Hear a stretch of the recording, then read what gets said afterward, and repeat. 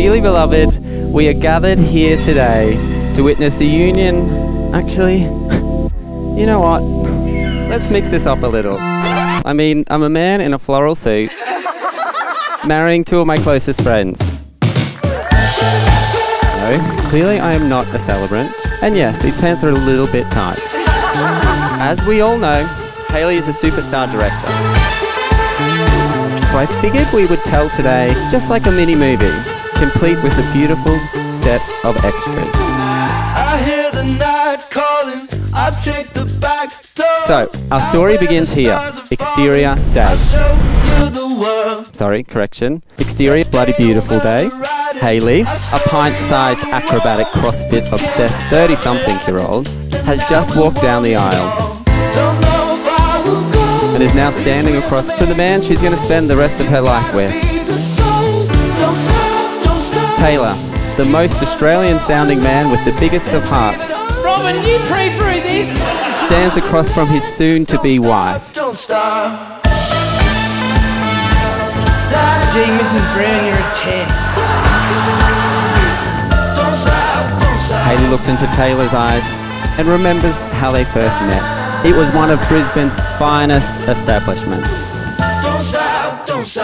the Chalk Hotel. I didn't think we'd end up here after you did the Harry hole. When I went to the toilet at Chalk, the ugly lights come on and you and Ebsy fled. A group of boys from the local cricket team arrive.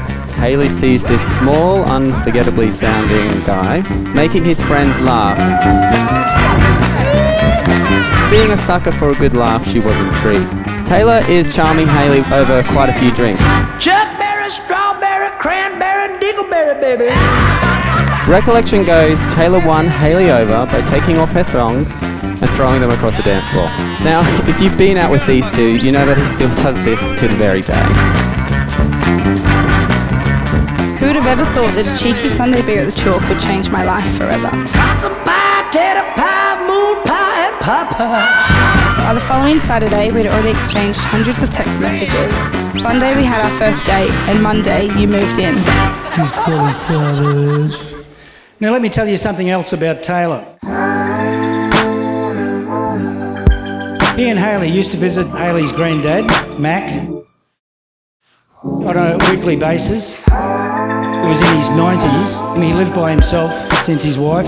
And even when Hayley was overseas, I wasn't surprised to learn that Taylor would even go over by himself without Hayley to keep Mac company, especially on Saturdays. Oh, you can put it all on me and I'll do anything that you ask. And I know that Dad really appreciated that, Taylor, and I thank you for it. I'll be your rock and roll Johnny if you'll be my June Carter cat. Taylor treated Mac not like the old person that he was, but like just a good mate. You can put it all on me and I'll do anything that you ask. And the fact that they both put someone else ahead of themselves I'll be your rock says a lot about both of them. if you'll be my June And they are Carter both cat. good people. Cash, cash, cash, cash, cash, cash, cash, cash.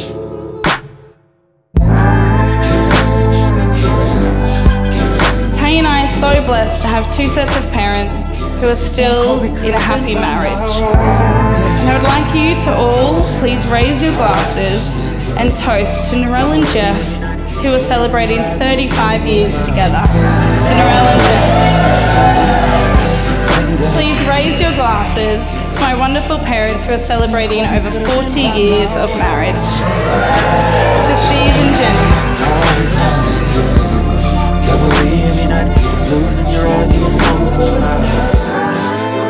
Welcome to the Brown family, Hayley.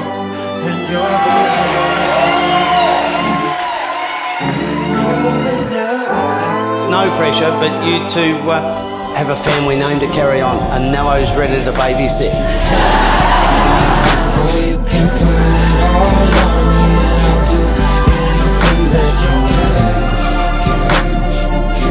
I'll be a rock and roll Johnny if you be my June Carter cat. You Taylor are my bucket list. Every milestone in this lifetime, I promise, will be ours to experience together. I promise to try and be half of the partner you are to me.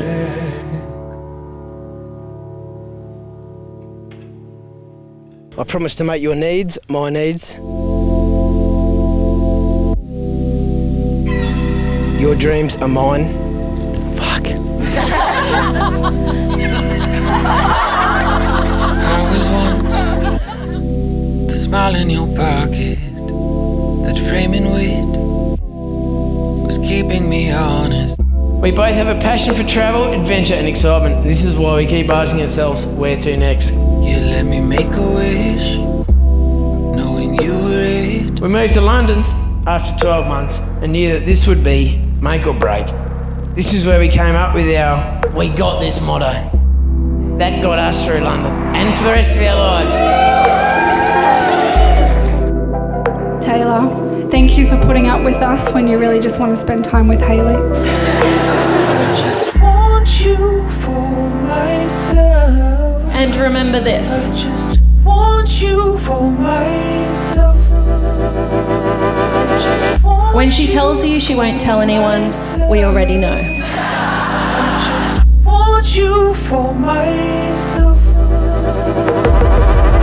Brandy, you're a lucky man. Don't fuck it up.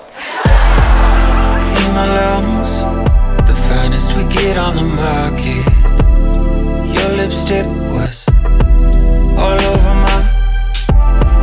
Never enough. You're pausing the doorway and coming. Boy, take a pic. I know you want to relive this shit, 'cause it's too late. Over the past 6.5 years, we've seen more than most people dream to see in a lifetime. We've seen and met very wealthy people, and we've experienced and met some of the poorest people in the world. What I love about you, Tay, is that you're most comfortable with the latter. I'll never be great and I'm sorry. Cheap happiness. Cheap happiness. There is one thing that we know to be true from all of our experiences, Cheap happiness. and it was best said by Oscar Wilde, Cheap happiness. who said, "Who in love is poor?" Cheap happiness. And looking around the room tonight, we're the richest people in the world.